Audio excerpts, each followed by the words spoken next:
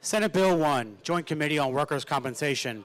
One by one, Governor Martin O'Malley, along with House and Senate leaders, signed more than 100 bills into law. House Bill 281. Bringing one of the most difficult sessions in recent history to an end. Everything that was done needed to get done. There was nothing, no signature item out there that was left outstanding.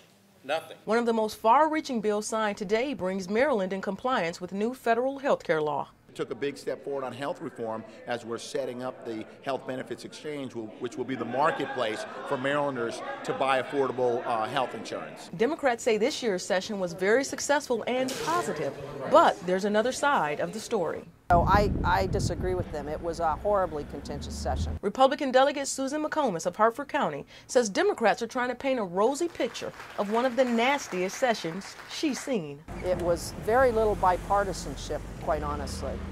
So it was the Democratic way or the highway. While the governor had a number of victories, he did come up short on several major projects, including offshore wind farms. Those are big issues. They still are ahead of us. We made some progress on those this session, but more remains to be done. But O'Malley applauded lawmakers for working out a budget fix. I think the biggest story of this session was a story that got very little ink over the last 2 weeks, and that was how this General Assembly came together in order to close a $1.4 billion gap. And I mean, they do have the power, and I understand that, and I understand we're a small minority, but at the end of the day, we're all trying to do what we think is what is best for Maryland.